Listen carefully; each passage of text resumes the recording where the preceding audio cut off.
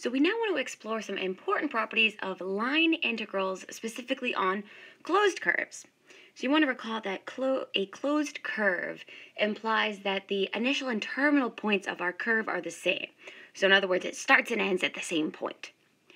So to distinguish between line integrals on open curves and closed curves, we need to adopt a new notation for closed curves. So a new notation for our closed curves is defined as follows. We have the integral over C of the vector field f dotted with that differential d vector r, and the new part of our notation here is a circle on the integral. So this circle here, we can make it a brighter color. This circle here implies that the curve is closed.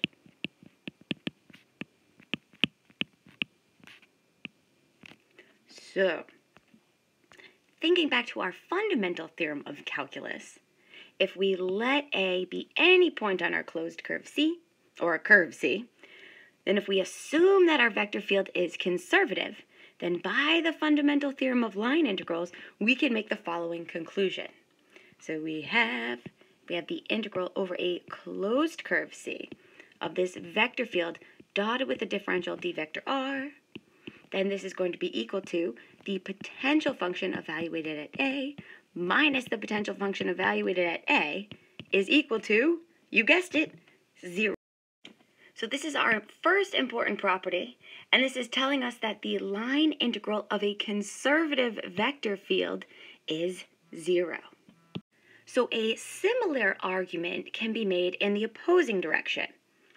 So we want to keep in mind here that we've just seen that the line integral of a conservative vector field over a closed curve is 0. So using this, if we let A and B be two distinct endpoints such that we have C sub 1 is any curve from point A to point B,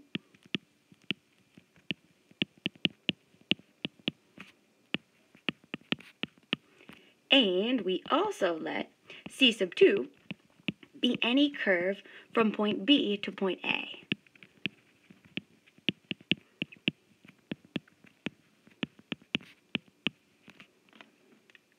Then we can establish an orientation for a full curve C here, defined by pieces C sub 1 and C sub 2.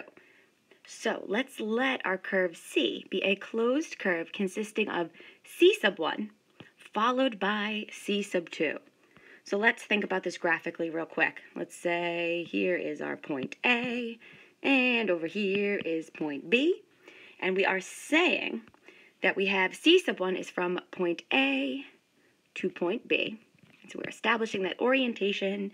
And then we have that C sub 2 is the curve from point B to point A.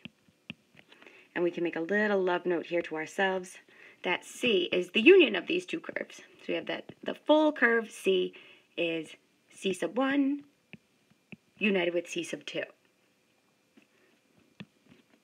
So, using this in our fundamental theorem, we can establish the following properties.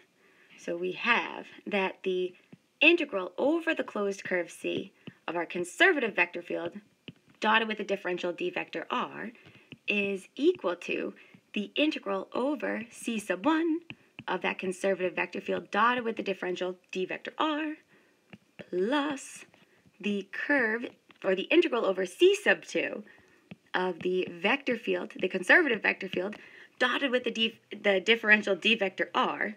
And since C is closed, this is still equal to 0.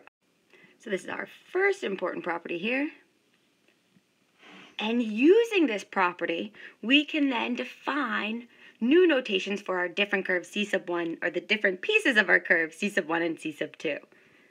So this further allows us to conclude that the integral over the curve C sub 1 of this vector field f, conservative vector field f dotted with the differential d vector r, is equal to minus the integral over the curve C sub 2 of this conservative vector field f dotted with the differential d vector r.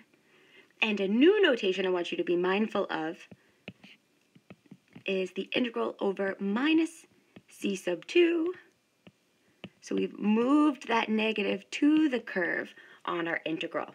And so what this is saying is that c sub 2 is traversed in the opposite direction. Let's give ourselves a little more room.